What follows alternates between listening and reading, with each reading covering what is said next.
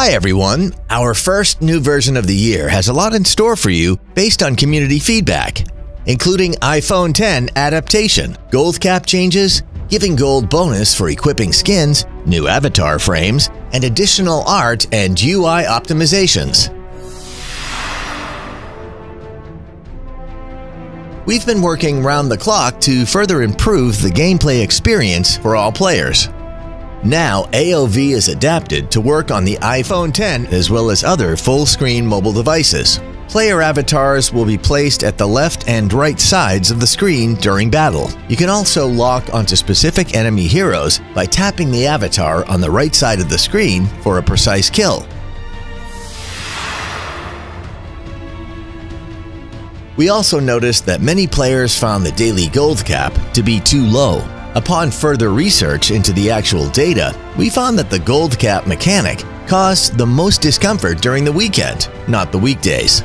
Therefore, to help alleviate the potential downsides of this, we've changed the daily gold cap to a weekly gold cap.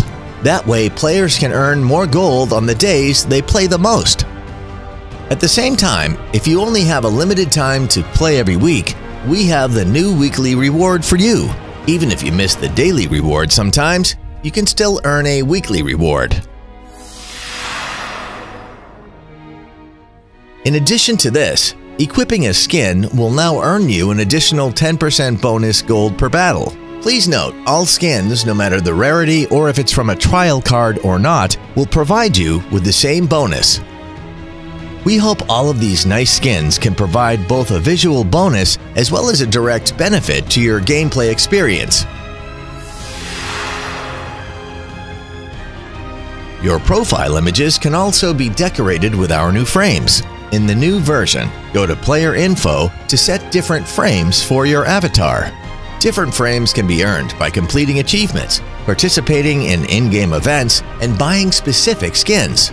Show what you've achieved in Arena of Valor. After the new version releases, we'll give all players 3 frames for free as a gift.